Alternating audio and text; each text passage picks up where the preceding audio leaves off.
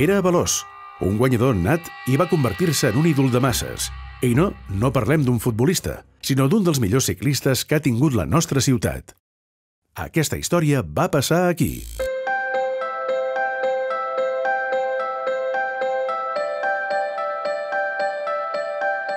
Aquí som a uns jardins al barri d'Horta, al costat del Velòdrom Miquel Poblet, uns jardins que porten el nom de Marià Cañardo, un dels millors ciclistes que han passat per casa nostra.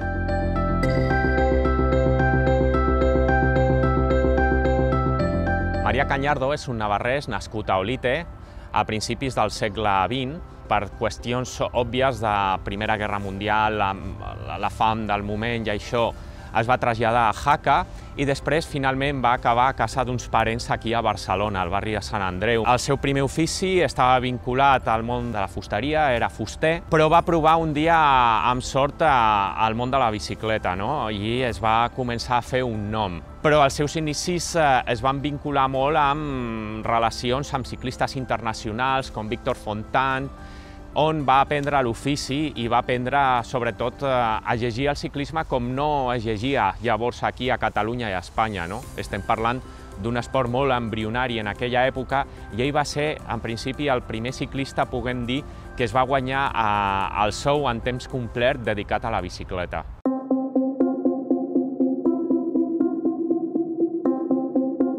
Llavors hem d'entendre el ciclisme com un esport, entre cometes, de masses. Estem parlant que el circuit de Montjuïc, que acostumava a ser sempre l'epíleg de la Volta Ciclista a Catalunya, s'emplenava de gent per veure arribar els ciclistes. Estem parlant dels anys 20 i 30.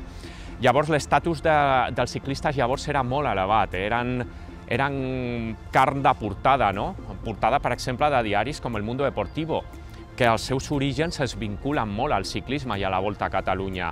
Llavors, en Marià Cañardo era, sens dubte, una de les grans figures i personatges públics de l'esport del moment, rivalitzant fins i tot amb jugadors del Barça com en Samitier i el Zamora. Ell anava guanyant i anava engrandint la seva figura, però sobretot on es va fer gran va ser a la cursa que no hem d'oblidar és pionera aquí a Espanya, que és la Volta Ciclista a Catalunya, una cursa més que centenària i que llavors era una miqueta la cursa de referència, perquè hem de tenir present que la Volta a Catalunya s'inicia a la zona de Reina Elisenda un dia de Reis de l'any 1911 i la Volta Ciclista a Espanya no arrenca fins a l'any 1935, és a dir, aquest buit de la Volta Ciclista a Espanya l'emplenava totalment la Volta Ciclista a Catalunya, I allà Marià Cañardo s'ha fet el seu nom i encara avui continua sent el posseïdor del rècord de victòries.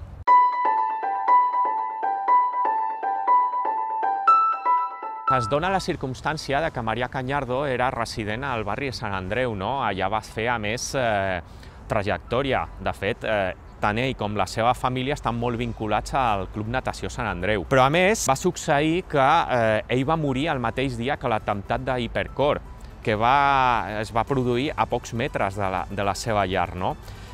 I què va passar? Doncs que el dia de l'atemptat d'Hipercor, amb un obvi col·lapsament de l'actualitat i dels titulars dels diaris, va morir una llegenda com Marià Cañardo de l'esport català. Llavors, què va passar? Que un atemptat tan horrorós com el d'Hipercor va ensombrir la mort d'en Marià Cañardo.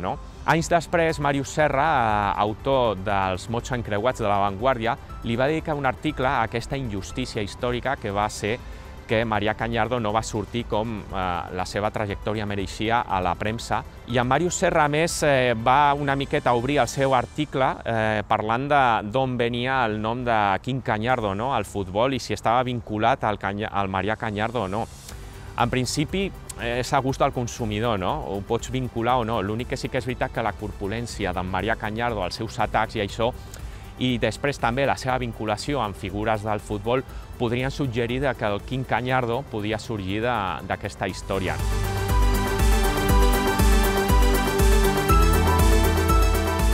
Creiem que no hi ha millor lloc per tenir un indret anomenat Marià Cañardo que aquests jardins al costat d'un lloc tan ciclista com el Velòdrom, que està dedicat a un altre gran esportista del ciclisme que va ser en Miquel Poblet aquí al barri d'Horta de Barcelona.